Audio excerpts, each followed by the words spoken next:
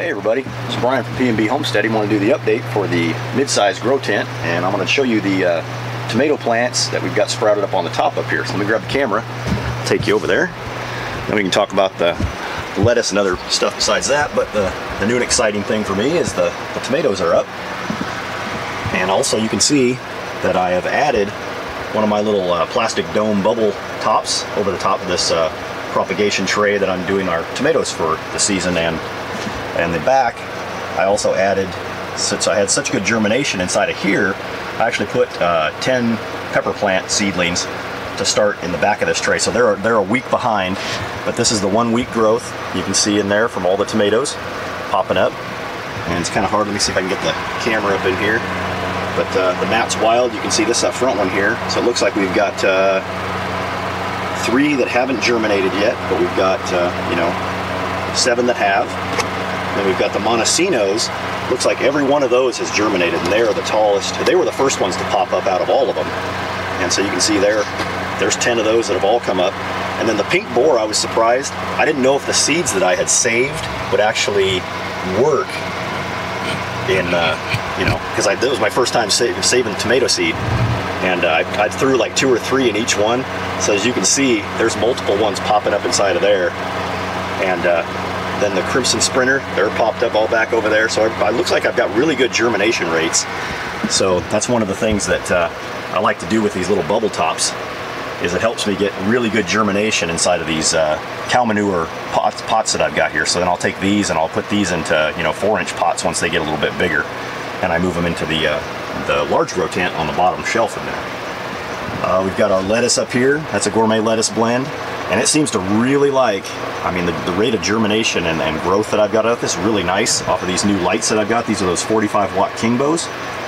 So that's something that you may want to get, and they're only I think 27 bucks a piece, and they're really thin. And then I've got 2 of them stuck together up here for this shelf, so I'm really happy with that. We've got our gourmet lettuce blends down here. They're growing along, and this one here I sprouted, and I think I had the soil on top a little too thick, and part of it just kind of like crushed down on the other ones. So I've reseeded this tray just a little bit. So I've added some new seed on top there just to see what will happen and regrow a little area there. And we've got our cut tray here. Paul and I harvested off this week. And you can see that it's already regrowing.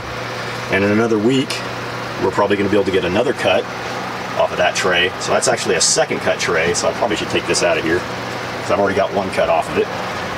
But I'll put a second cut in there. I don't have any of those laying around. And then we've got another gourmet lettuce blend here growing. And then we got 2 more down here. That same thing is I buried the seeds a little bit too deep on this tray.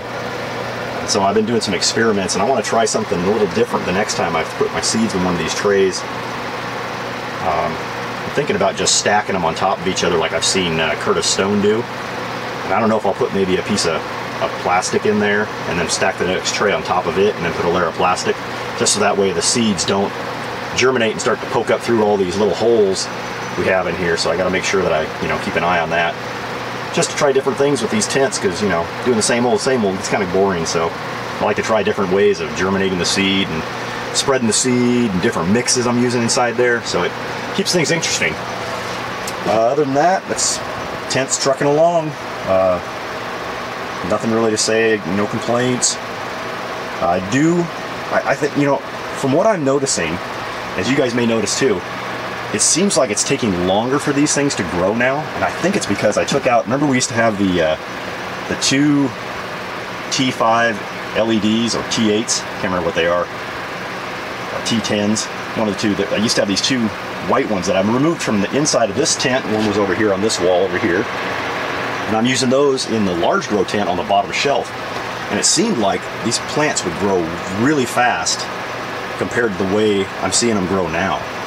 And so after I'm done inside that tent, I'm going to put it back in here and see if I can increase the productivity and growth, because it just seems like it's taking a lot longer for these things to grow to a harvestable height right now.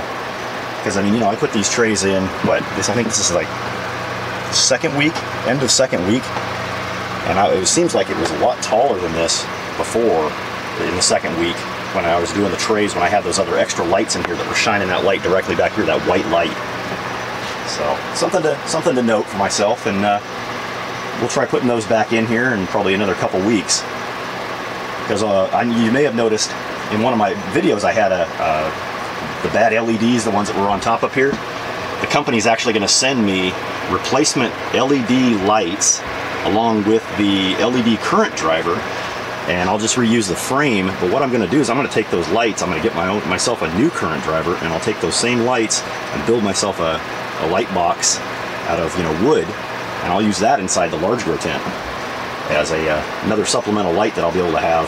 Because I mean, the only thing wrong with it really is I believe it's just the current driver. And so if I get a current driver that I can actually hook up that's going to be higher wattage to drive those two panels, I should be able to just take the current good panels, pop out the, you know, just clip off the current driver and put my own in there, because you can buy them on Amazon for different wattages. So I'll try doing that myself, and then we'll just some more experiments for you guys that want to do your own grow tents. Instead of throwing away lights if you think they're bad, you can always rebuild things. All right. Well, this is Brian, the Shade Tree Mechanic, LED Lights. Talk to you guys again. All right. Bye.